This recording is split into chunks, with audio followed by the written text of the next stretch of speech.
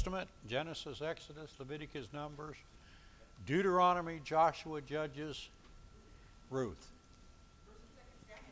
First, Second Samuel, First, Second Kings, First, Second Chronicles. Ezra, Nehemiah, Esther, Job, Psalms. Okay. We're in chapter 2 this morning.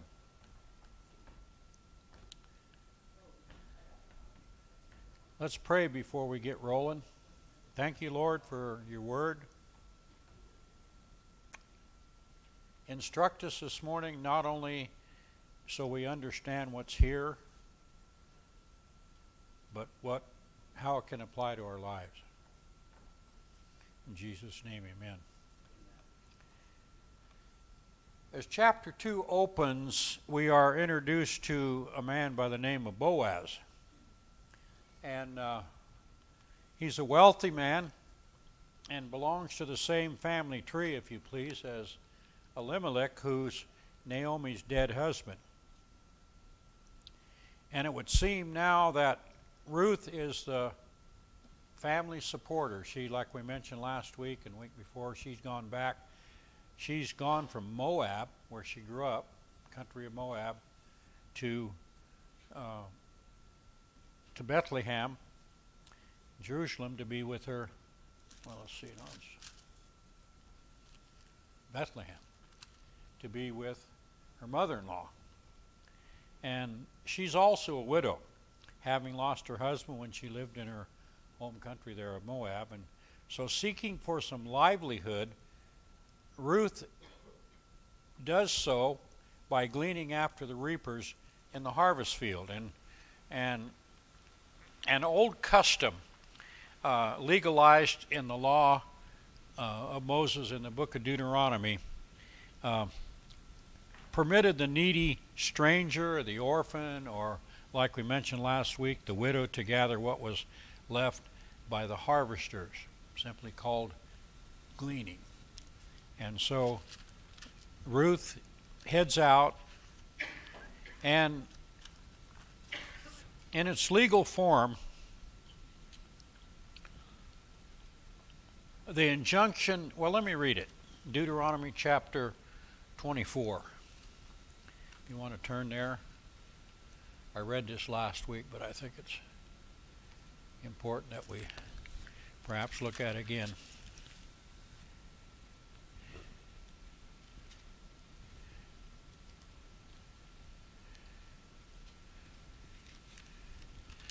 Beginning with verse 19. 24. Deuteronomy chapter 24. When you reap your harvest in your field and forget a sheaf in the field, you shall not go back to get it. It shall be for the stranger, the fatherless, and the widow, that the Lord your God may bless you in all the work of your hands. When you beat your olive trees, you shall not go over the boughs. Again, it shall be for the stranger, the fatherless, and the widow. And when you gather the grapes of your vineyard, you shall not glean it afterward. It shall be for the stranger, the fatherless, and the widow. And you shall remember that you were a slave in the land of Egypt. Therefore, I command you to do this thing. So that was a basic law, if you please, of gleaning. And it implied that the field should not be picked clean, should not be harvested clean, but that some should be left. And so at that time, or at times, there was little left to glean, and gleaning might be an unfruitful task, especially if done in the heat of the day. And this gleaning by Ruth was taking place during the barley harvest, which I mentioned last week was late April through early May, and then the wheat harvest followed that. And also, the gleaning certainly was not made easier for a young foreign woman, and like Ruth. In this case, she was a Moabite woman who might be molested by the male laborers. And so Ruth goes out, and the scripture says in verse 3 of chapter 2, and we mentioned this last week, and she happened to come to the part of the field belonging to Boaz. We'll talk more about that later. And impressed by the appearance of this young stranger, Boaz learned that she was the Moabitess who had returned with Naomi and who had been industriously gleaning after the reapers since early in the morning. And then so Boaz gave her special privileges, provided for her safety, since the laborers, like I mentioned, might be crude in their conduct. And he was, the landowner was not obligated to do that. He had people, he had servants who would oversee this gleaning. And so rarely would even the landowner show up. He just would, he was there. There was a hut that they had constructed in the form, it was more than a hut, it was kind of a little house where they could, the gleaners could go in and relax, and the workers out there could go and relax and just take a break or whatever. And so he gave her a special privilege. He put her with his maidens who gathered the sheaves, and he warned the young men against molesting her. He also provided for her physical needs, fed her, and Ruth humbly acknowledged his favor and emphasizing by a play on words the fact that she was a foreigner. And then Boaz apparently knew the story of Ruth's devotion to her mother-in-law, a devotion that had led her to forsake her own kinfolk, if you please, back in Moab. And his invocation on her of the divine blessing upon her acknowledged that she had now put her trust in the God of Israel, and so and was sheltering under God's wing, or God's skirt, if you please, and we'll talk more about that probably next week. And Ruth expressed grateful surprise that she, a foreigner, would be treated so kindly by Boaz. And so verse 13 of chapter 2 is where we left off last week. So let me read that verse. Chapter 2, verse 13. Then she said, "Let me find favor in your sight, my Lord, for you have comforted me and have spoken kindly to your maidservant, though I am not like one of your maidservants." Let me find favor should actually be, I have found favor. I have found favor in your sight, and then she lists the reason. Because I've noticed that you comforted me, you've spoken kindly to your maidservant, though I am not like one of your maidservants. In other words, I'm not an Israelite. I'm a foreigner. And so she is there, and then at this point she finds more favor in the sight of Boaz. He then welcomes this, if you please, impoverished Moabite woman, widow woman, by personally giving her some of his food. And he doesn't have to do that. A lot of times the laborers would bring their own food with them. But he shares with her his food, demonstrating to any onlooker that Ruth should be treated with respect and kindness. Look at verse 14. Now Boaz said to her at mealtime, so this is probably lunch, "Come here and eat of the bread, and dip your piece of bread in the vinegar."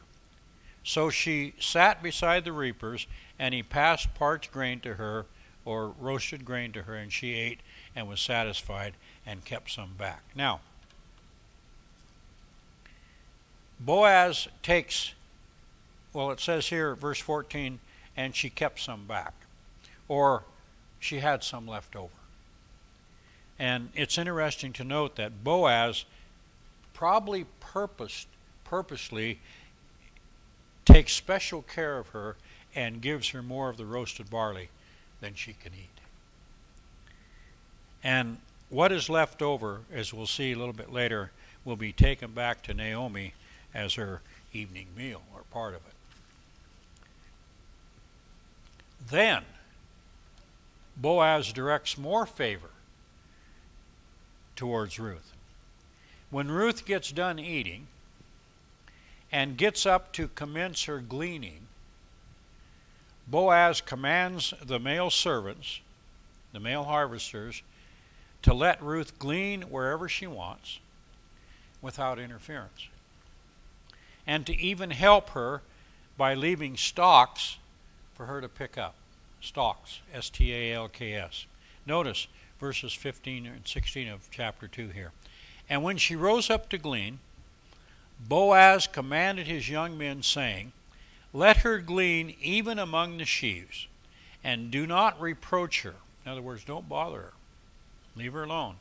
Also, let grain from the bundles, or the stalks, remember they would gather the grain up and they'd put it in stalks, and then they'd stack those along, and then people would come and gather those up and haul them away to the threshing floor.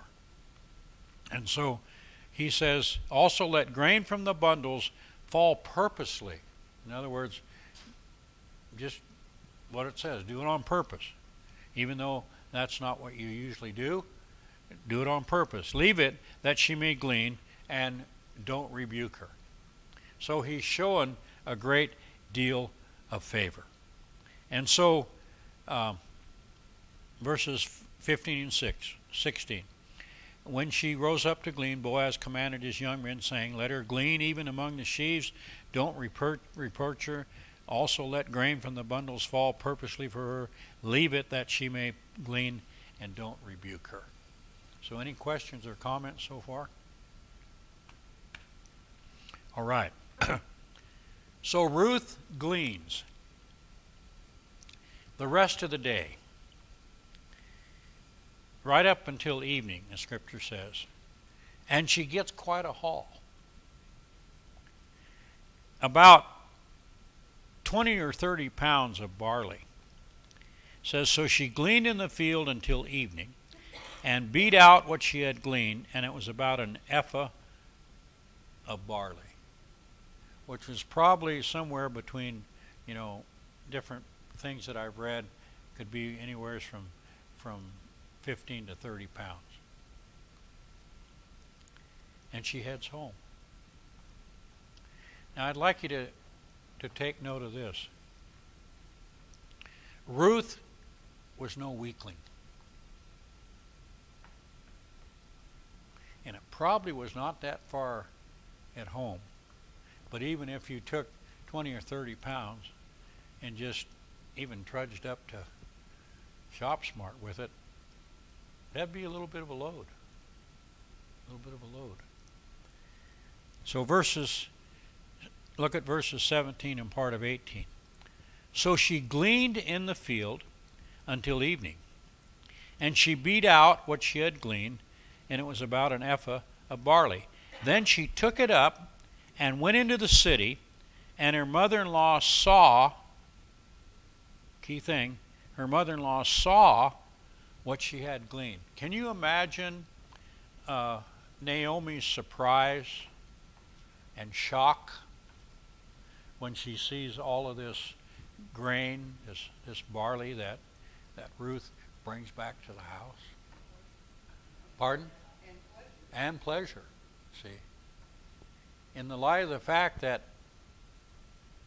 she's a foreigner, and even though they were allowed to glean, the foreigners were not looked on kindly by the rest of the gleaners.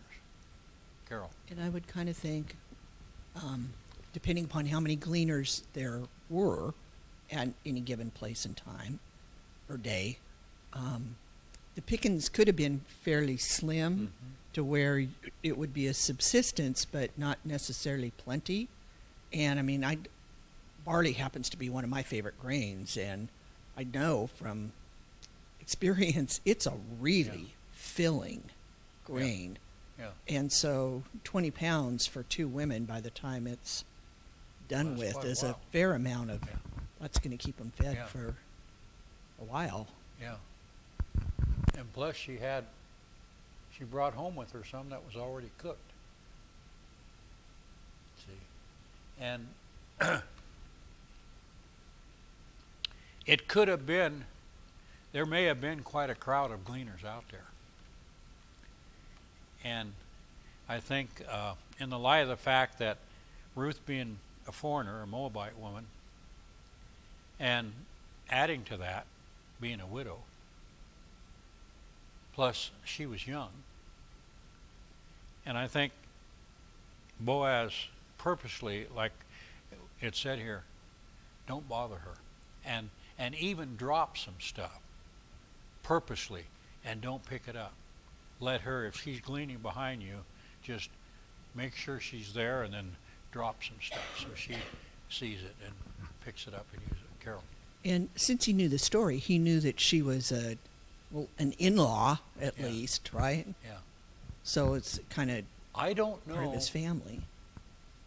Didn't he say he'd heard the story about Naomi, and he would know Naomi? So he probably realized that she was an in-law. But see, even then, she wasn't an Israelite. She wasn't an Israelite, and she was a foreigner. Okay, any more questions or comments?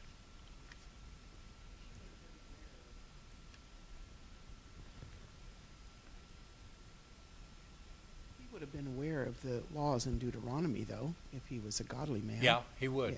Yeah. And I don't know that he would have been aware to the point where he thought, okay, I'm the kinsman redeemer.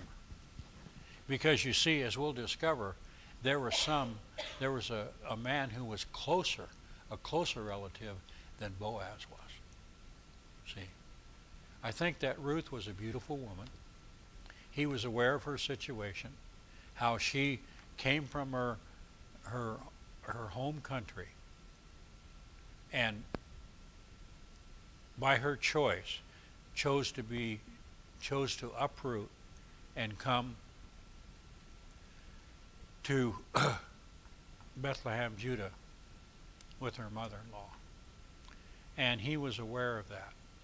And so he would look kindly on her. A lot of your landowners that day weren't this compassionate, weren't this attentive to the gleaners. And like I said just a few minutes ago, they would rarely just go out in the field. Rarely. And I think I mentioned to you last week, there was a fellow that I met in Shelter Cove, relative of a fellow who had passed away. And I was doing the memorial service, so I spent quite a bit of time during the days leading up to the memorial service. I spent quite a bit of time with the family and got to know him. And he was retired, but he had all of this fruit and stuff that he brought with him. I said, where do you get this stuff? And he lived down in the valley. He says, I'm a superintendent of the gleaners. And if you go down through the valley, and I've gone down through there a couple times, and after the harvest, you can tell that the fields have been harvested, but there are gleaners out in the field. And this fella, he was a superintendent of those. He would get the gleaners and he would supervise them. He'd come in and he'd be there and he'd tell them where they could glean. And he says some of them just hurriedly go through there and they get stuff. And he says, then I go through because I can. And then he says, I act as a gleaner. And I get stuff and bring it home. And he said, I give it away. And in this case, he'd brought some stuff up with him. And so it's still done. It's still done right here in California, down in the valley, and a lot of other areas, and certainly still done in the Middle East and countries around the world where they have things set up that way. Good comment, good questions. So, on arriving back home, Ruth displays her gleanings like I mentioned, to an astonished Ruth, or Naomi, and also gives her the food saved back from her noon meal with Boaz. Verse 18, last part of it there. Then she took it up, went into the city, and her mother-in-law saw what she had gleaned. So she brought out and gave to her what she had kept back after she had been satisfied. Now, I think it's important to mention here that there can be no doubt of the genuine love and affection that Ruth has for her mother-in-law, right? Even though Naomi has been in a depressed mental state for quite a while. But Ruth stuck by her. A lot of times we stick by people when they're really riding high. But let them get down and we don't say, nah, I don't want to go around that person. That person will just drag me down. And but Ruth, I think Ruth displayed her love for her mother-in-law and her affection for her mother-in-law by just sticking by her. Even though she had, like I mentioned, had been in a depressed mental state for quite a while. Because remember what she says? Entreat me not to leave you. This when they were back in Moab, or to turn back from following after you. Wherever you will go, I will go. Wherever you lodge, I will lodge. Your people shall be my people, your God, my God. Where you die, I will die, and there I will be buried. The Lord do so to me, and more also, if anything but death parts you and me. So she vowed before she even left Moab with Naomi that was going to be the situation. I'm going to stick by you no matter what. And we need more of that. We need more of that in churches. I'm going to stick with this church no matter what. But a lot of times, over the last 15, 20 years, people are leaving churches by the droves simply because stuff doesn't go right in their eyes. In their eyes. We've had people leave this church simply because there's nobody playing a bunch of instruments up on the stage.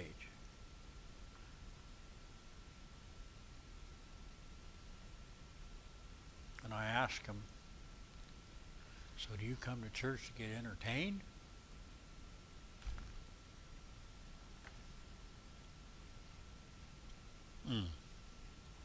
Well, no, but... One of the comments I hear sometimes is, the church doesn't meet my needs. Oh, I know. And I always want to ask them, what do you do to meet the church's needs? What would when you someone what? says, what do you... I always want to ask them, what do you do to meet the church's needs? Yeah. Because when, Butch had a cousin all the time that was always ranting and raving against God. And God doesn't do anything for me. Yeah. Carrying on. One day I got bold and I said, what do you do for God? Yeah. Yeah.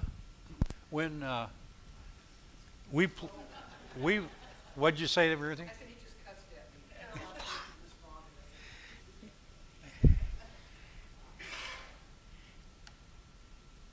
Right here at this church, especially since I've been here, we placed a strong emphasis on the teaching of spiritual gifts. And we've taught it with balance. We've taught it with balance. And our pastor and myself included we've reminded people that everyone has a spiritual gift. And you are to use your spiritual gift. And a lot of times we rely on other people using their spiritual gifts to make us happy. Well, sure, the pastor's using his gift of teaching and preaching but don't ask me to, and I really enjoy it, but he keeps asking me, well, you have the gift of this, so I'd encourage you to use it. I don't want to use it. I don't have time. They say, I don't have time to use it. Gosh, I'm only there on Sunday morning. What do you expect?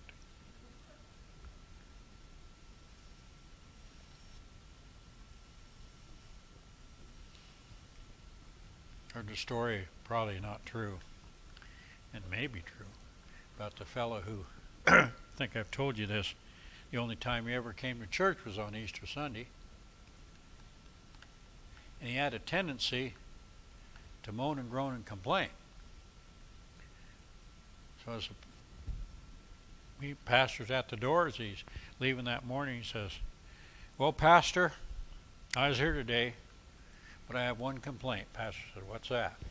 He says, every time I come, you preach on the resurrection.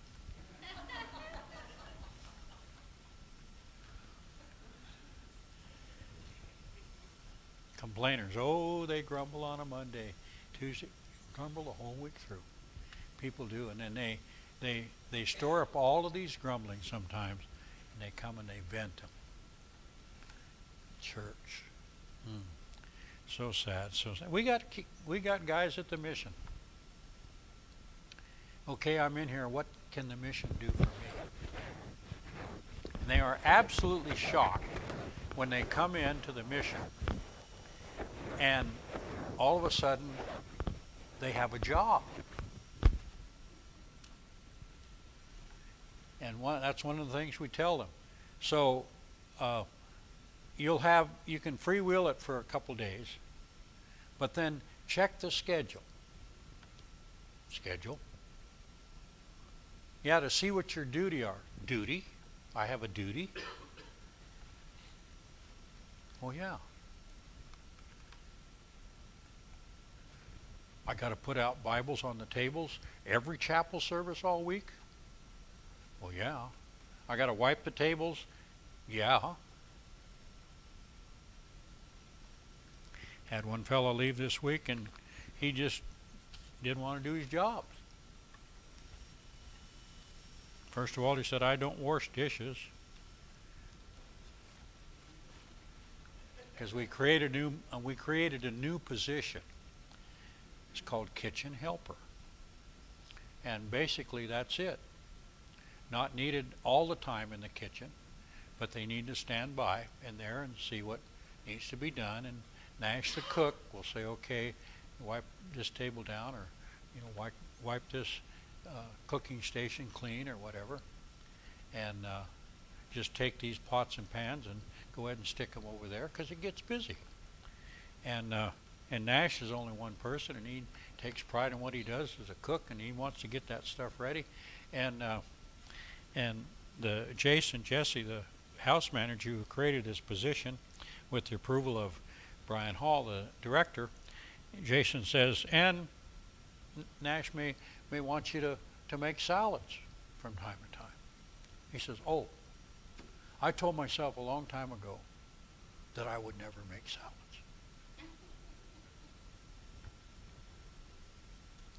Jason says, well, that's what it is. So he said, I'm just going to put you in the kitchen as a kitchen helper. He says, you do? Then I'm going to be sick tomorrow. Stay in my bed. I'm going to be sick. Don't have to do anything. So then Jason, who's got a pretty long fuse, but all of a sudden Jason's fuse gets very short. And he says, you know what? Those are the choices. And that's where I'm going to put you on the schedule. And you need either choose to be there or not. He came in about a half an hour later and says, I'm leaving. I'm leaving. And it's kind of sad. But in situations like that, sometimes our thinking is, well, don't let the door hit you too hard when you walk. It's kind of sad to feel that way. But sometimes you do what you can. Got a report later in the day that, of course, we'd seen him get a cab and said he was going to a motel. We got a report later in the day that he was drunk. So the reason he wanted to go out wasn't that he didn't want to wash dishes. He wanted to go drink. Sometimes they don't say that. But do we have an idea that that may happen? Yes, we do. See? And so we got to be grateful. We got to be grateful for what we have. And not what can we get out of church, but what can we do to help build the body.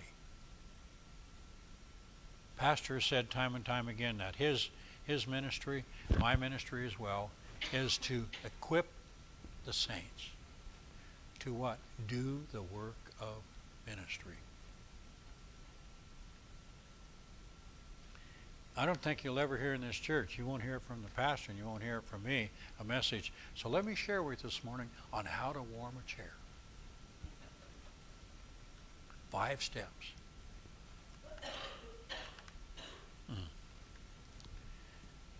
I think you understand what I'm saying.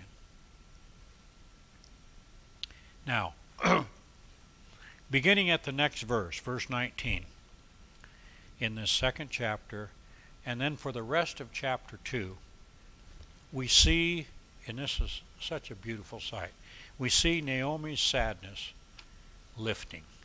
First of all, she pronounces a blessing on the one who came to her daughter-in-law's aid, and at this point, not knowing who it is. Okay? You got that?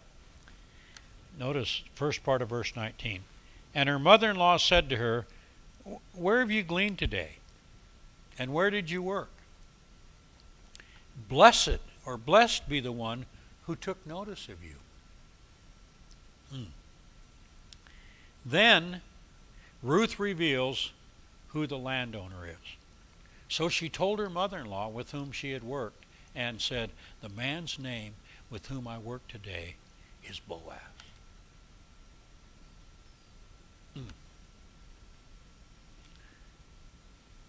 And then verse 20, very important verse, provides for us the link to what takes place in the rest of the book of Ruth. Notice verse 20. Then Naomi said to her daughter-in-law, "Blessed be he of the Lord, who has not forsaken his kindness to the living and the dead." And Naomi said to her, "This man is a relation of ours, one of our close relatives." So he's not only related to us, he's a close relative. And by saying that Boaz is not only a relative, but a close relative, Naomi means by that God, catch this now, God, my notes are going to slide off on the floor, specifically and providentially, sovereignly, if you please, directed Ruth to the field of Boaz, so that, and I want you to get this, so that Boaz might get to know Ruth better and ultimately marry her as her kinsman redeemer. And this marriage would be a levirate marriage. Remember when I mentioned that a few weeks ago? And that is in which the nearest relative would marry and care for a widow. More about that next week. And God's provision of this marriage would thus be a show of ultimate kindness to the living and to the dead. To the living, Ruth and Naomi, by ensuring the two of them would be cared for by Boaz for the rest of their lives. And showing kindness to the dead, Naomi's husband Elimelech and Ruth's husband Mahlon, by ensuring that the name, reputation, and inheritance of those two dead guys would endure in the couples, that is Boaz and Ruth, their firstborn son. We'll talk more about that next week. So now, in the light of Naomi's newfound optimism, And I'd like you to just see the before and after. Before this revelation that Boaz is the one who reached out in kindness to Ruth. Before that revelation, here we have a lady with a sad countenance, without hope. And all of a sudden, she's hit with the name Boaz. And it jumps out in her heart and her mind like a neon sign. Wow. Wow.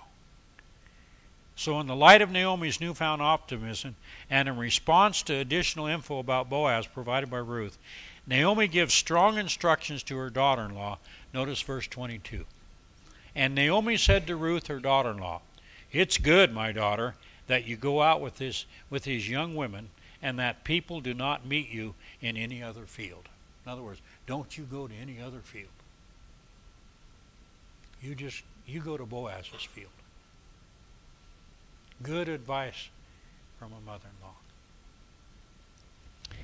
So, Ruth not only gleans in the field belonging to Boaz for the rest of the barley harvest, but she continues to glean on into the full wheat harvest season. Notice verse 23. So she stayed close by the young women of Boaz to glean until the end of barley harvest and wheat harvest. And what's more, all the while she's doing that, she lives at Naomi's house. We're going to stop there. Next week we're going to get into just a couple verses in chapter 3. And I want to focus in on next week on this levirate marriage stuff. And also this thing of a kinsman redeemer. Personally, I hadn't looked at that stuff in detail for a long time. And I dug into it a little bit, quite a bit more this week in preparation.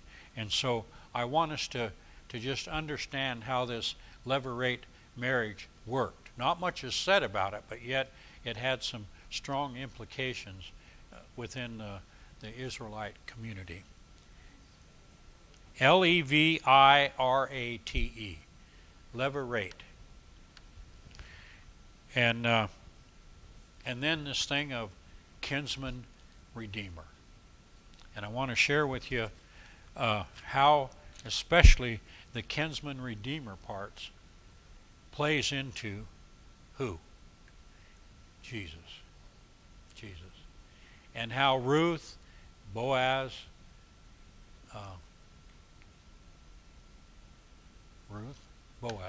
and even Naomi, how they play into this whole true life drama as it looks forward to the coming of Christ. Because you see, as I mentioned last week, a couple women, 2 or 3, 4 or 5 women mentioned in the genealogy of Jesus, and Ruth is one of them. Ruth is one of them. A Moabite woman who marries the son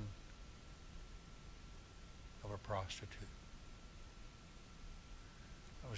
I was telling some of the folks that were here last night that the guys at the mission, in some of their terminology, they get right to the guts and nitty-gritty of stuff.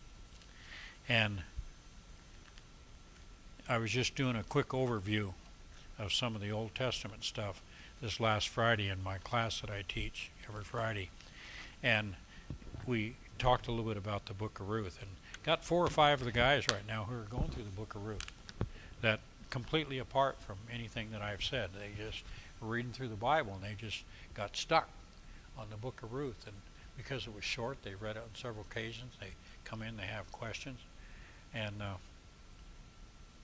I said, so what can you tell me about Ruth?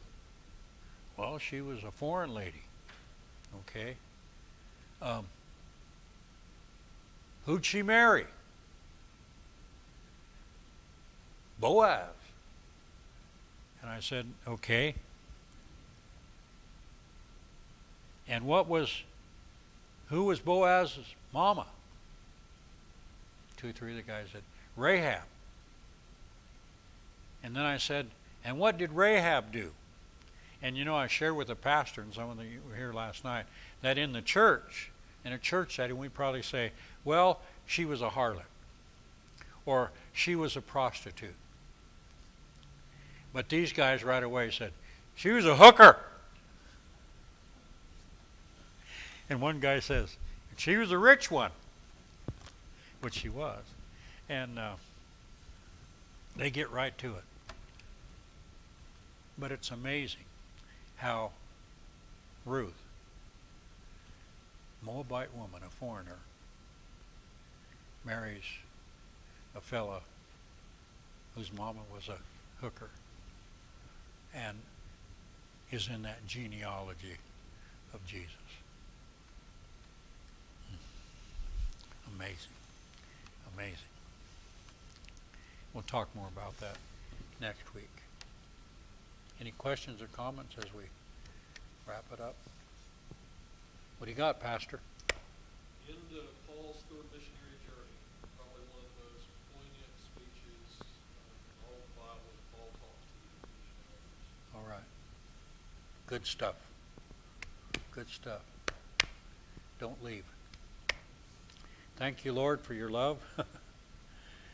Thank you for these true events in the life of Ruth and her mother-in-law. And so help us to continue to learn, especially as we look forward to next week as we talk about Boaz as a kinsman redeemer and the tie that he has in a very practical way through the ministry of Jesus. In Jesus' name, amen.